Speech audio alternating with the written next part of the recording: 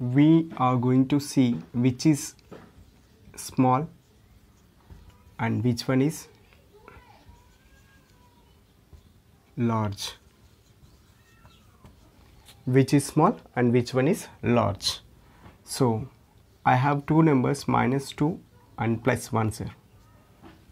So which one is large and which one is small, we need to check first.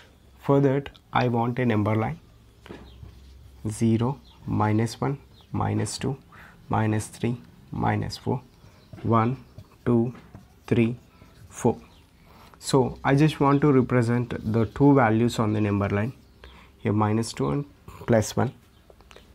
Remember one thing, when we represent the numbers, given numbers on the number line, which is on the right side, that one is the greater one. Which is on the right side of the number line, that is the greater one. So now check, -2 is here and +1 is on right of -2. So 1 is the greater one and -2 is the smaller one. Okay, 1 is the greater one and -2 is the smaller one. Now I just want to represent these two numbers here, -6 and -4 on the number line. I have a number line 0, 1, 2, -3, -4, -5, -6. I'm representing -6 on the number line, -4 on the number line. Now just check which one is right side of the rightmost numbers, -4. -6 on left side and -4 is right side of -6. So by this we can say that -4 is a greater one than -6. -4 is a greater number and -6 is a lesser number. Rightmost number on the number line should be a greater one in integers. Okay, and now we are going to add the integers, okay, without using number line. 4 plus 3, these two are also integers. So 4 plus 3 is nothing but 7. The same number 4 plus of -3, sir. 4 plus of -3. Now when we are going to add or subtract the integers, you just remember plus into minus is minus, minus into plus is minus, minus into minus is plus, plus into plus is plus. Okay, you just remember this, minus, plus into minus is minus, minus into plus is minus, minus into minus is plus, plus into plus is plus. Okay, why I am saying this means this is a main formulas we are going to use in that addition or subtraction or multiplication, any of the integers. Okay, you just blindly remember, if both signs are same, we are going to have a positive number. If signs are different, one is plus, one is minus, when we multiply those two, we are going to get a negative number.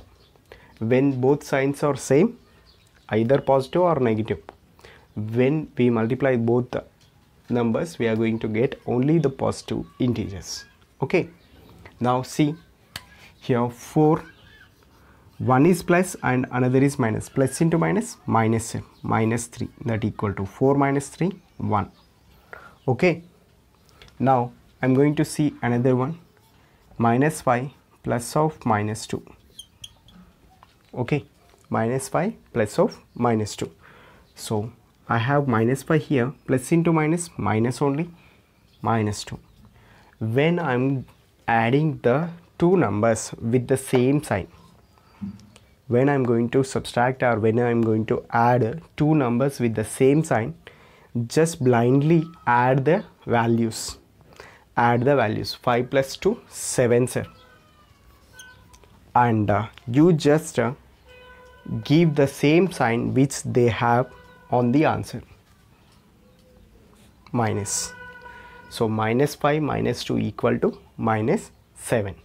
Like the same, plus 5 plus 2 is there, So when we have the same signs, we just blindly add the values. 5 plus 2, 7.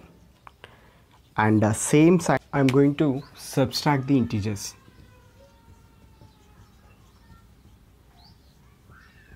Subtract the integers. I just want to subtract plus 6 minus 3, sir.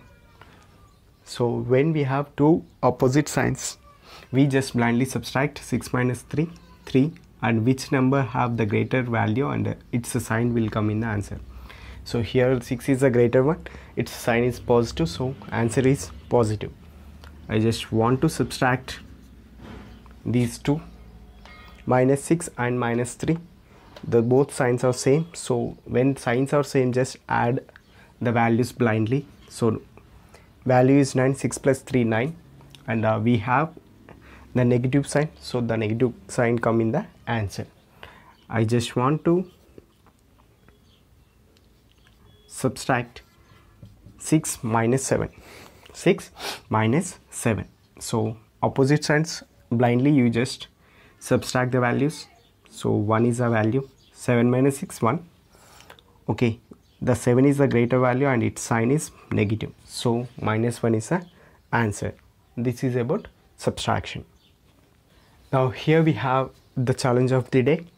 So that is nothing but you have to add minus 5 plus of minus 3 equal to what? And minus 5 minus of minus 3 equal to how much? And minus 5 minus of plus 3 equal to how much? Okay, these questions you have to solve and you have to write the answer on the comment section. Okay, thank you.